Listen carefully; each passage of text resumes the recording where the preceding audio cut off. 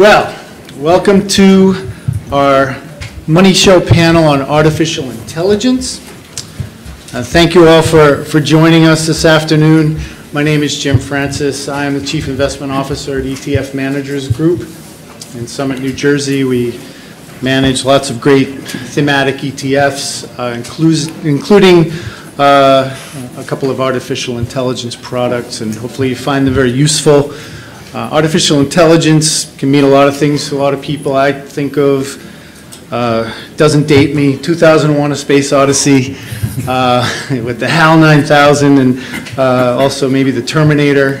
Machines that kind of learn for themselves and make, and get better and better and better as they learn more. Our distinguished panelists, I think we're very lucky to have them all here today. First of all, from Ocean Capital, we have Mitch Kessler, we have Manuel Fajardo there. They work very closely with Jim Rogers on the Jim Rogers AI Global Macro Strategy. They're here to tell us how they use artificial intelligence to construct their portfolio, which is called BIKR. We also have from EquBot, Art Amador, Cheetah Katua. They employ their own version of AI in the construction of a fund called AIEQ. I'll be asking them some questions that hopefully get to the heart of their strategies, which I think are very different, but also similar in that they're artificial intelligence related. My goal is to get their unique perspectives on this topic, which, as you can see from the big crowd here, I think it's very important to people these days, and everybody wants to hear about it. So we'll try and get through things pretty quickly so that we can turn over the audience for your questions. And so without further delay, let me direct the first question over to Cheetah. Why don't you tell us how you employ AI in your process and how you feel it pays off versus, say, a more traditional investment approach? Thank you, Jim. Just to start with, AI is not Terminator. It's beyond that. So if you think about AI, actually there are a lot of ways you can apply AI. And there are some companies, they use AI more as a black box, like you throw in some data, it establishes the correlations, and then you can find out how the correlations you can use it, like in a quantitative way. Our AI use case is a little bit different. Right from the beginning, we try to design the AI to mimic an army of equity analysts, army of investors. Our AI engine is more of finding the insights and making a decision based on the insight and learning from it. So the way a good investor goes about making decisions and learning from it. So what we do, we collect financial data for almost like 15,000 global companies, including 6,000 US domestic companies. Plus we look at their management team, how they execute. And also we crawl almost more than millions of news articles and social media posts every day. And combine these things together, what we built is collect those insights and use the insights to make decisions. So it is a more observable systems where you can look at it and see that, okay, hey, how good an insight is, how good a decision is. Is there some learning that coming out of the decision? And imagine this, our data is growing like alarming rate. Like there is a Bloomberg article, 90% of the data in existence, which is like few zettabytes, just created over the last 2 years. And I'm telling you, 2 years from now, we'll be saying exactly the same thing. The 90% of the data is created over the last 2 years. The data is growing so fast, there is no other way to really look at the data and make sense out of it. And AI is probably the only way to use it. I think that's why we are here. All right, when I asked Manuel the same question, I mean, it'd be great to get your perspective on AI and how you feel it pays off and why you would use it in your process versus a traditional approach. Well, I think that the best way to actually focus this question, and the answer is by making a question to the audience. Have you ever gone to a casino and played roulette? I suppose yes, right? If you play roulette, you will see that basically it's a random process. And we can say that there exists some similarities between the stock market and the roulette in the sense that the markets also follow a random process.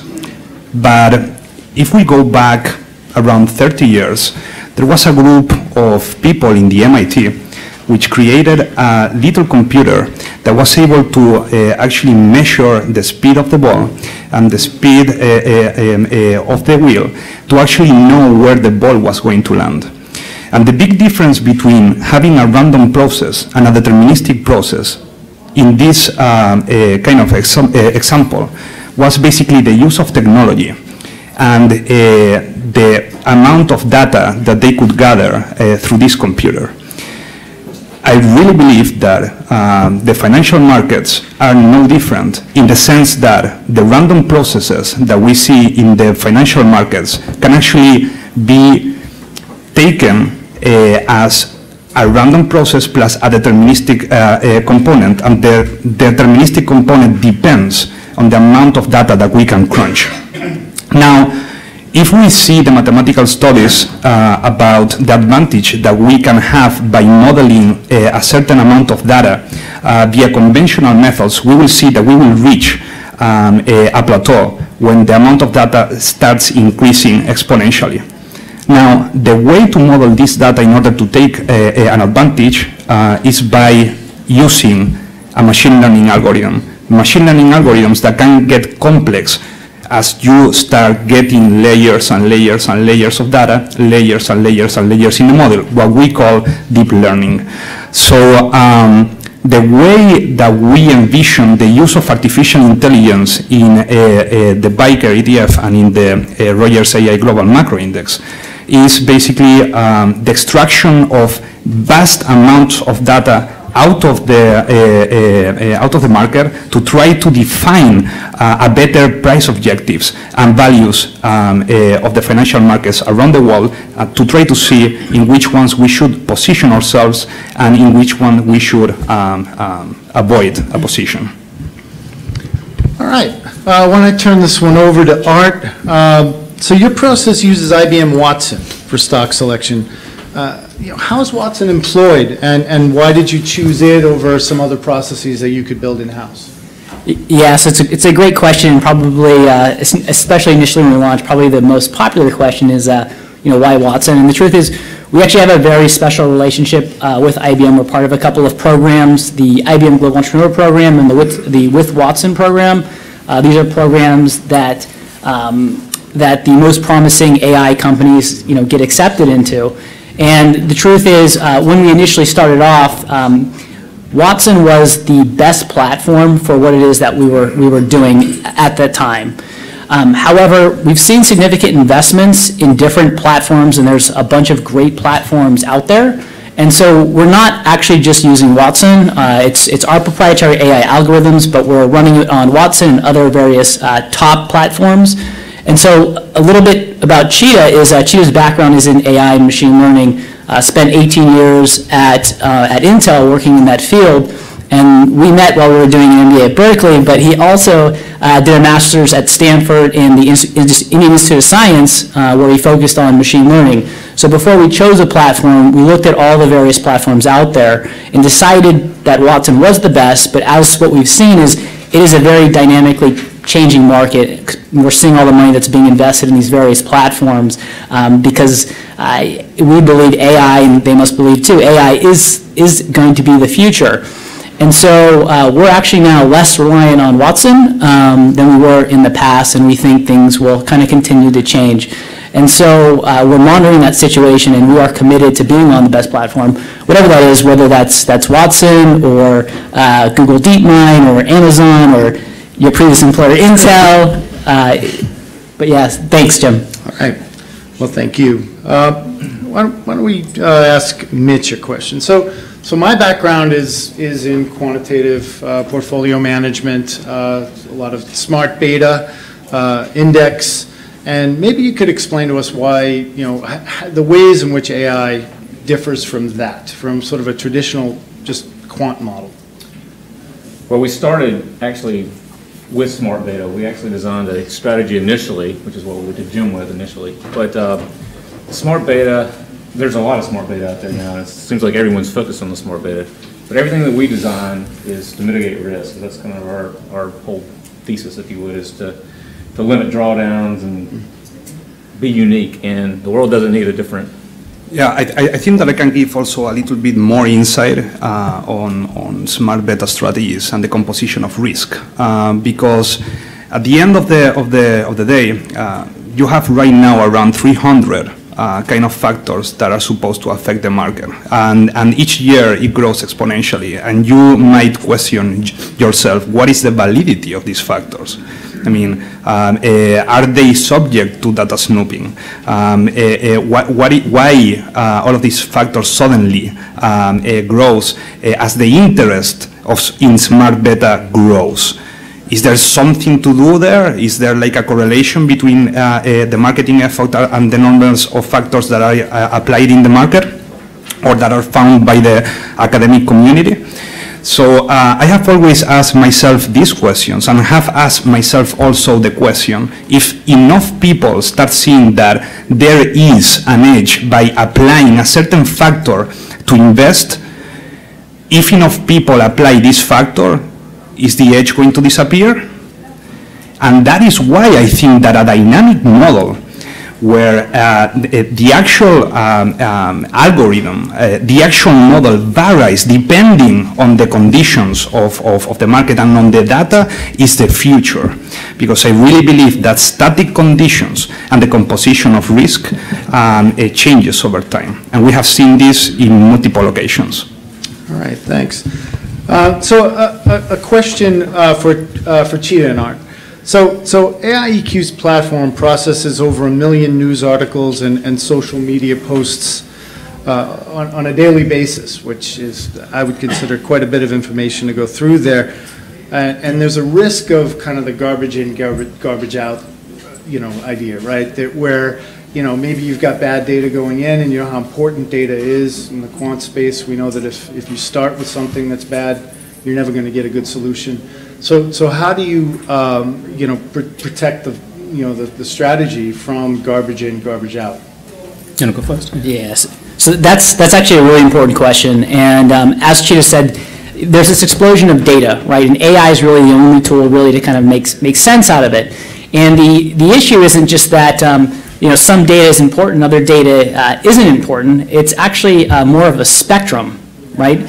So you need to process in order to weave out even things that are for example, fake, like financial fake news, but you also need to understand the impact and the importance. So one of the things that Cheetah mentioned that we're doing is we're looking at we're processing the millions of news articles and social media posts, and we're looking not just for things like sentiment, but understanding the events that are occurring globally, and both within the 15,000 companies that we're covering, and understanding how those events are impacting and how important those events are to those specific companies. And this is actually where several of our patents are around, because this is a big problem when it comes to AIs. You really need something to really make sense out of all that data and understand what's important and what's not important and how important it is. Anything you want to add, Cheetah? Yeah, so as I said, the fake news is one thing, and the relevance is also another thing. So we have to watch out for both of those items. Trump something tweets, is it is it relevant or not? Sometimes it is. Even the insignificant things has significant value. Sometimes the significant major news probably have less relevance. So the way to look at it is that how it really has impacted the financial market, and we have our own IP around it to identify, to find the credibility in the informations, and which ones really should be acted upon, and to make learning out of it. I think over a period of time, our system gets smarter, recognizing more fake news, more irrelevant items in the news space. So the process actually has the ability to identify what is useful and what isn't. Yes, All right, yeah. that's very interesting. All right, so let's get in the weeds with these guys. So Manuel, your portfolio, your approach currently has a significant allocation to treasuries, right? So, we notice this if we look up the index. We see it's about 28% in treasuries and then the rest in global equity.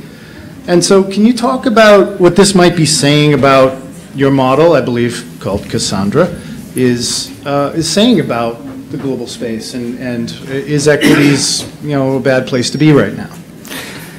Well, that is a very good question, because obviously the equity markets internationally, and considering that our fund is in US dollars, is subject to currency risk, among other kind of factors that may affect the equity markets globally, including political risks and other kind of risks that we have to take into account. And the main thing why the portfolio right now is at a 28% is because we are expecting a rising US dollar value, which will basically devaluate the positions that we would have in equities if we had the position established there. So we prefer to maintain aside from the equity markets right now in a 28%. It might increase or it might decrease in the coming months, but it's just a pure risk management approach to an increasing US dollar value and an overheating of the international equity markets. One of the main positions that we completely liquidated the past month because the artificial intelligence gave us clear signals that the market was going to collapse was Turkey. We had a big position in Turkey and we liquidated it on the 31st of July because artificial intelligence was telling us that the market was overheating and that there was going to be a financial crisis. It happened 1 week later, and now, just for your information, is telling us that we have a 25% premium and we should enter again in order to try to capture it. So that is basically why we are at 28% in bonds, in order to mitigate the currency risk and in order to mitigate the overheating in the international equity markets. Well, that's a great story. I would give you a round of applause, but I know it's artificial intelligence, so it's not really him. So he didn't do it, but that's a great story. I mean, I think that if we have any doubts about the efficacy of artificial intelligence, and both of these guys, both of these strategies have proven that it does work in many sort of scenarios. So then, why don't I ask this of Cheetah and Art? One thing that I notice is there's at least in recent months, a persistent bias towards small cap. What I would say is a bit of a size bet, which has worked out very well. Is this something that you feel is going to persist, or is it something that could turn around any minute now? I mean, what are the signals telling you that first of all, how did that happen? And second, which is a great story, but again, is it more of a small cap bias in the fund, or is this something that we could see a change in at any moment? Okay, let me first try that. So we look at 6,000 publicly traded companies for AIEQ. So when we look at all those companies, we look at them with many different lenses. Like we collect, like the way investor does, they look at the cap, the sector, the value, all the different factors that you look at it, we look at through the different kind of lenses. So we don't specifically say, okay, hey, group all of them into sectors, group all of them into cap, but try to find the value on each of them and make decision on it. So over a period of time, everything is more of a data driven. Over a period of time, you can see our sector classifications, our cap, it changes over a period of time. And then it tried to position itself so that to gain the objective of the AIEQ is to meet the volatility of broader US market. So that means our risk level is same as S&P 500, but deliver the performance. And it plays different kind of scenarios. What is the best way it can meet those objectives? And so that kind of drives the decision of, okay, we either want to be what kind of companies. And some of the time it relies on small caps to use that kind of meet their objectives. Right. All right. Excellent. That was, actually, by the way, I think right now we are close to 14% small cap. yeah, I mean, it's not outrageous, but I think we look at what's sort of causing, what's driving performance or what's driving outperformance, it's been that particular exposure. And again, I think that the timing is excellent. But so here's a question for Mitch. One obvious feature of the BIKR strategy is that it carries Jim Rogers' name. Can you talk about Mr. Rogers' involvement? This is for the benefit of those of us who were in the audience this morning for Jim's speech, which I thought was really interesting, insightful. And if you heard some of the things that Manuel just talked about, I think it echoes some of those things. So it's kind of a layup question, but so can you talk about Jim's involvement? That's a question that I've heard. Yeah, so as I was alluding to earlier, we actually developed a smart beta strategy that we went to him initially. That we were gonna. It was actually phenomenal, setting all sorts of records. And when we met with him, he liked it and actually challenged us to create. He's like, because we had an idea of that was based on the U.S. We were going to do an Asian fund, a Latin American one, so and so. And he said it'd be much easier if you could take this thing out. He asked us, would the algorithms work for more of a global macro strategy?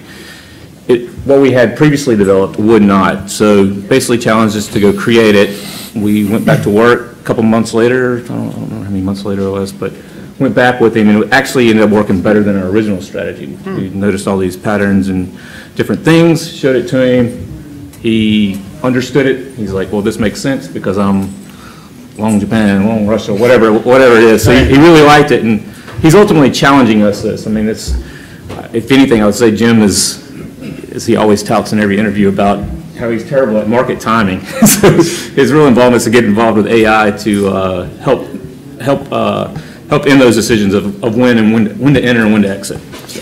Yeah, and I want to add to this a very special feature that we implemented in the artificial intelligence.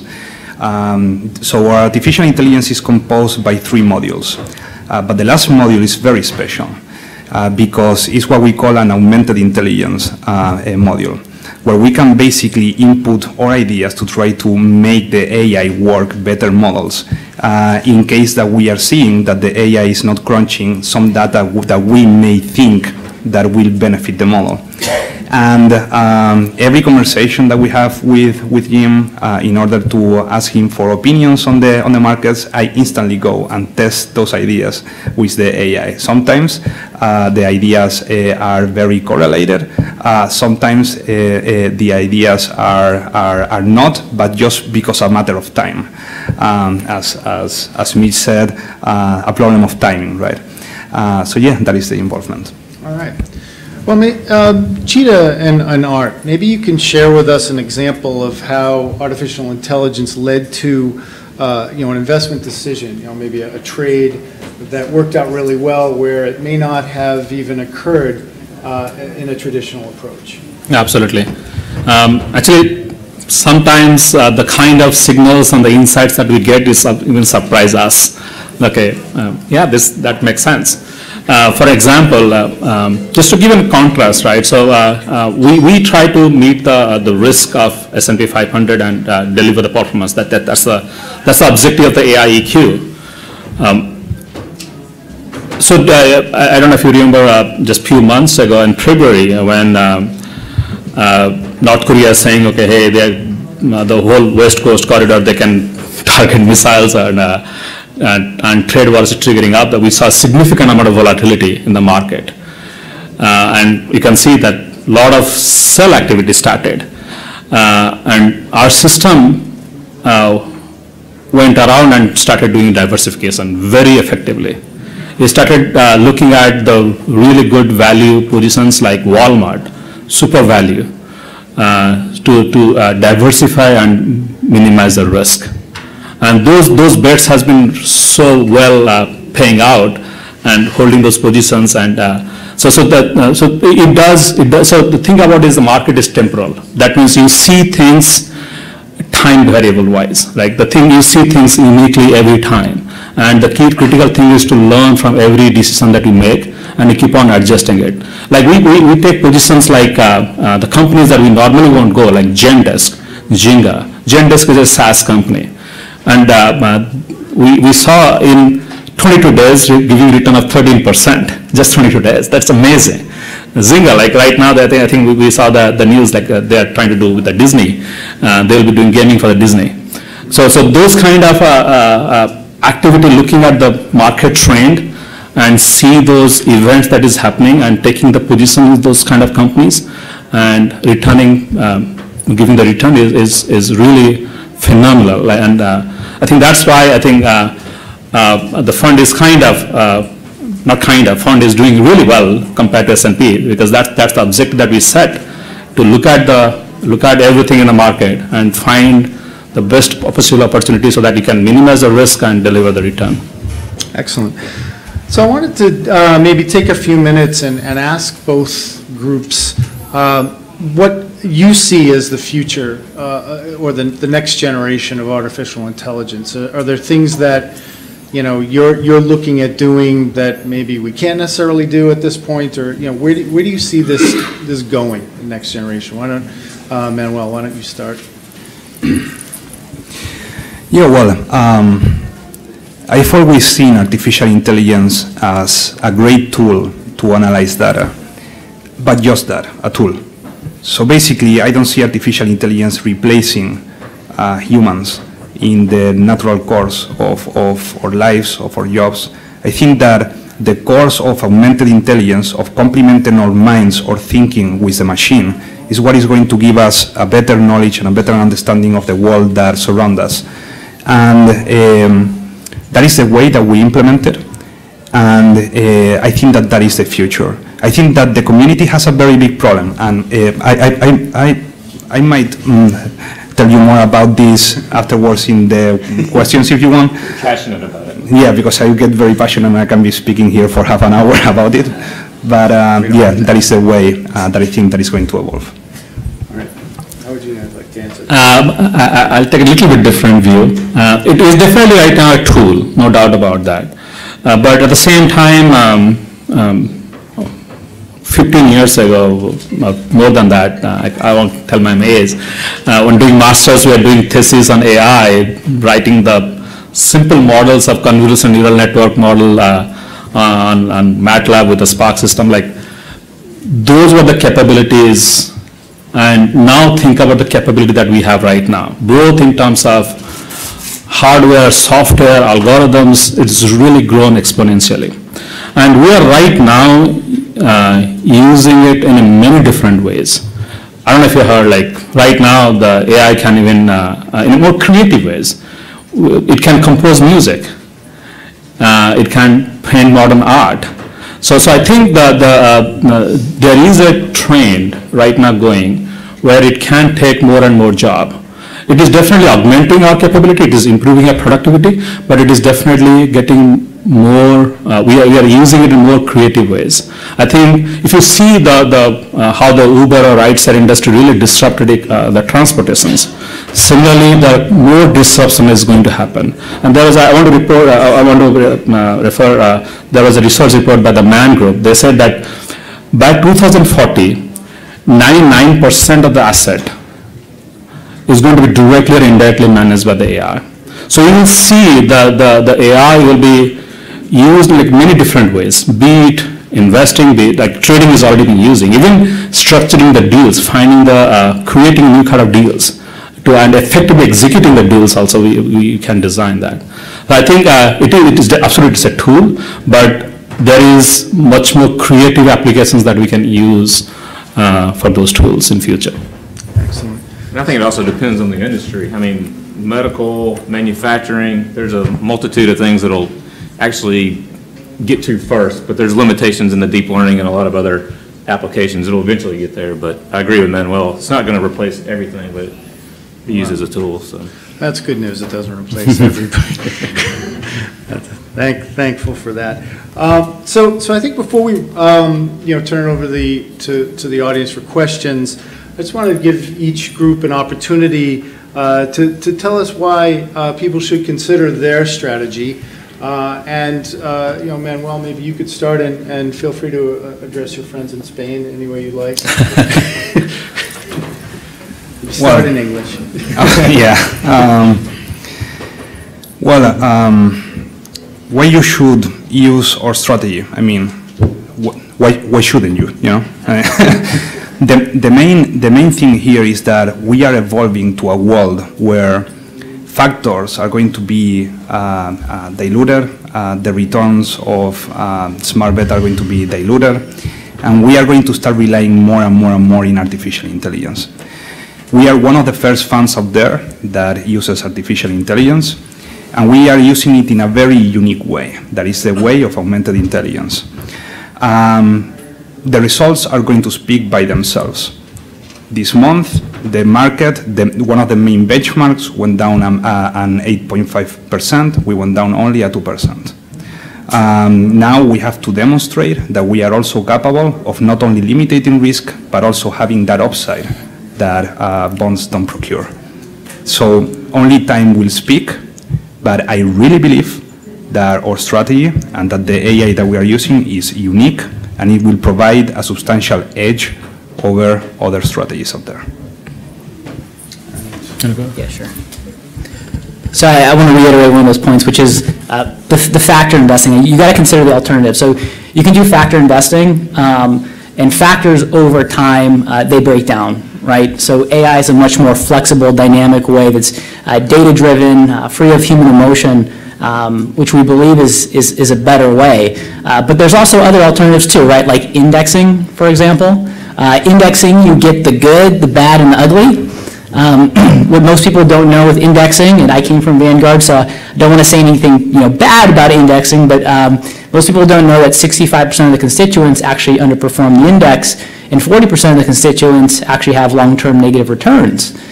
So by using artificial intelligence and finding the right pieces of information, we believe you can really remove a lot of the bad and the ugly and keep more of the good. And then you also have traditional active management, right? We're talking about all of the data. It's just not possible for humans to go through all of this information to get it all distilled into one brain to make a decision and connect all the dots, right? And so I think you really need to ask yourself, is there going to be more data in the future or less, right?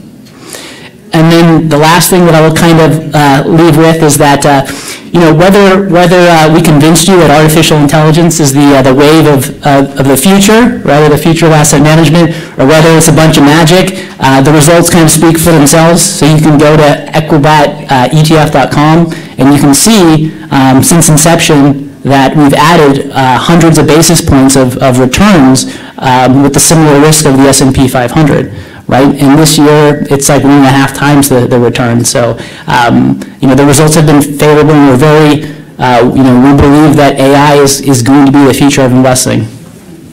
All right, Gita, do you have anything to add, or? No, that's pretty much it. Really good answer. Excellent answer. Good performance.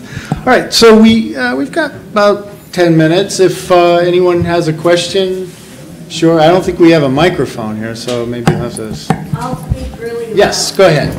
You first. You don't really explain how you use AI in a general way. You need to back up and explain it a little more basically. Do you use it because you're trading so many stocks back and forth, or are you using it to find companies to invest in? But because you can't do it manually anymore, you're not being clear on how the different ways AI can be used with investments or the stock market. Okay. You need to explain that a little bit. All right, so maybe a further explanation on AI if somebody wants to take it. Yeah, we can repeat the question. So I think it's a great question. Question is like how we use AI. Is it used for trading, primarily for trading, or creating the portfolio, like finding the companies for investments? How we use it?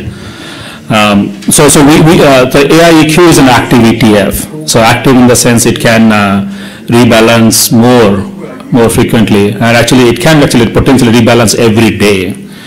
However,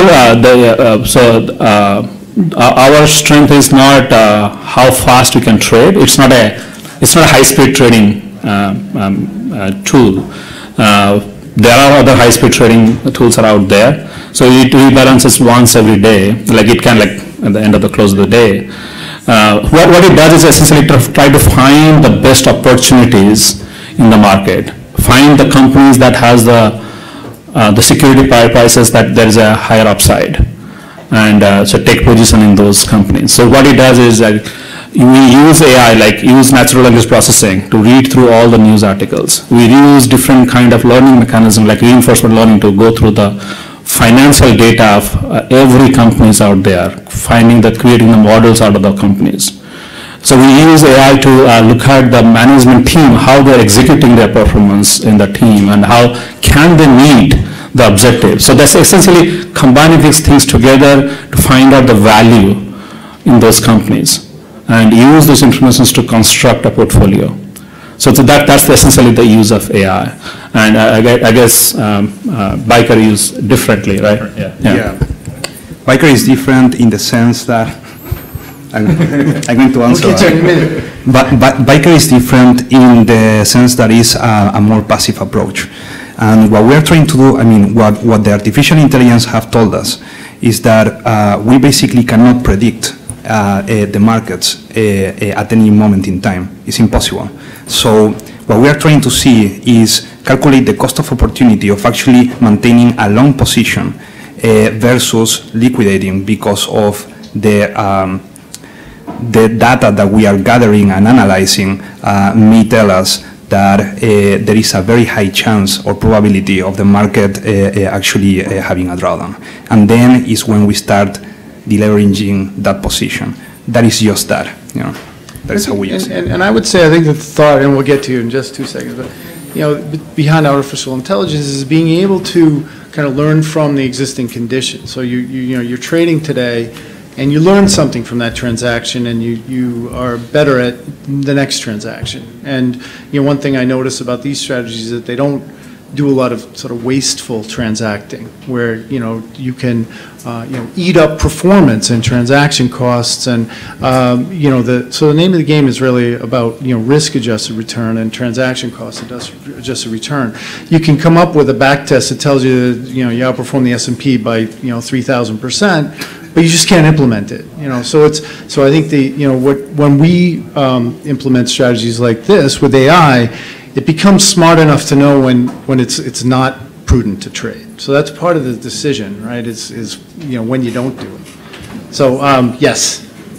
Which American companies, for the top 2 or 3, are working on AI? Oh, wow, that's a good question. So I can definitely. He might be really good. Yeah, there are. Yeah, okay, the question, sorry for that. Yeah, the question is which top 2 American companies are working on AI? Actually, limiting to 2 is a difficult task. I can name few of the companies who are really pioneering the technology. Definitely IBM had a head start when they started the IBM Deep Blue beating Gary Kasparov or somebody with the chess, right? Definitely IBM, Google, even Amazon ML. Amazon has really extensive machine learning libraries out there. So those are the big companies that really. I mentioned this company that they not only they're developing AI, they're making companies like us use that technology. There are many companies right now using developing AI or using AI. Like if you go in the Silicon Valley, there are filled with companies who does develop like deep learning models. Like there's a company called OneClick. You can go there and create a model using whatever the objective they want to set. But if you look at the top companies who are really working on it in the algorithm space, is I would say Google, IBM, Amazon. And in the hardware space, AI requires a lot of floating point operations, like the graphics kind of operations. NVIDIA is doing a great job providing the hardware. Even the companies like Google also, they are also building their own TensorFlow processors, which can be extensively used for the deep learning also. All right, very good. Yes, sir. You had your, yes. I understand what you're saying about the future of AI, being able to take big data and make better decisions out of it. But it seems like today, and I wanted to comment, there are supercomputers now trading in microseconds on the stock market. It seems like it's legal. I haven't heard about anyone getting in trouble for that, but that's AI, isn't it?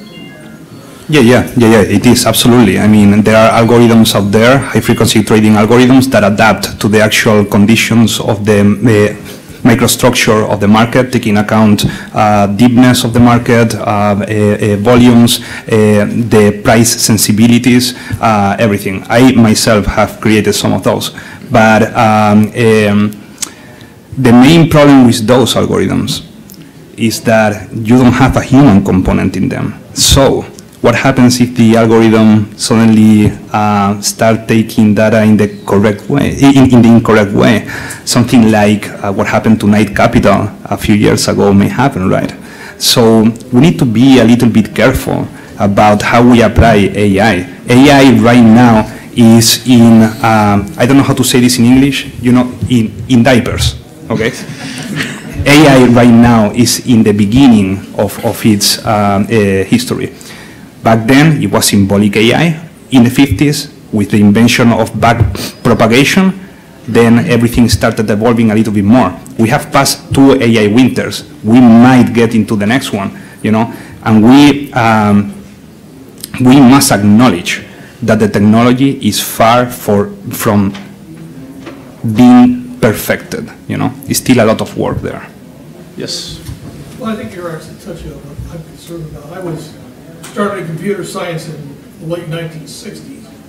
So I've seen at least 4 heydays of AI where it was about to take over the world. And a lot of people out of work, and after a few years, it kind of didn't meet its expectations. Pretty soon there was no money to invest in AI, and it went silent for a few years, then it comes back up. When the next generation of graduate students gets to school and then back down. How do we know we're not doing the same thing again? I mean, I'm just kind of concerned that this is number 5 that wave, and then there's another one. It's like the ocean. You suddenly think that the level of the ocean is higher, but you're just sitting at the top of one wave. Well, that is a very, very good comment, and it's happening, and I'm going to tell you why. The community is giving a lot of importance to backpropagation. And backpropagation is only knowledge that the machine acquires by experience. But backpropagation don't put that knowledge in context. Backpropagation don't put previous knowledge into the model. And we are coming to a moment where the only way that I see AI evolving into something new is with the implementation of quantum computing when it appears. Because we have a lot of structural problems within their own algorithms, problems with activation functions, for example, problems such as the vanishing gradient or the dying ReLU problem that really limits the capacity of AI right now. And we have to work on those problems. Real quick, Cheetah, we only have about a minute, so I wanted to give you a chance. Yeah, so for a new idea to succeed, you need different things, like the whole ecosystems to be there. So like you need to have a real problem, You need to have a hardware or the baseline to support it. You need to have software. You need to have the intellectual people involved in making it happen.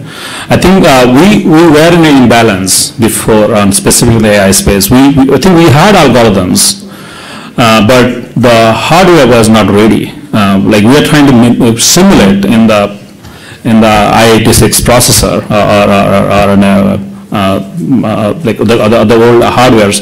It was not good enough. Right now, with the advent of the effective use of GPUs and the new kind of architectures coming up on board, like tensor architecture, so it is effectively using the whole ecosystem.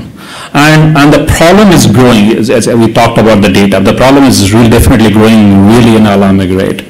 And the ecosystem and the problems are kind of marrying together to make it happen. So I think, is it going to be the fifth wave die down and sixth wave going to come? I think we are already there right now, and it is all those the things that is coming in the pipeline. Quantum computing is good, but before quantum, there are so many new technologies out there which will be making it much more useful. So I think we are there right now to use the full capability of the technology right now. You're right, but I've heard all of that before the time. I think the IBM Stretch was the biggest computer ever. Then it was the CDC 6600. Then it was the Cray 1, and then the Cray 817. And you all needed that because that was the infrastructure you needed to make AI. Now those things are slower. Well, that's Just to close on your point, I think that AI will continue evolving as soon as academics start approaching AI in a symbolic and non-symbolic way combined, rather than in a non-symbolic way. So basically, stop using bug propagation only, right? Combine also the knowledge that we have had and that we have created over all of these years. Thank you. all right. Well, thank you very much, everyone. We're out of time, but really appreciate your coming to our attention.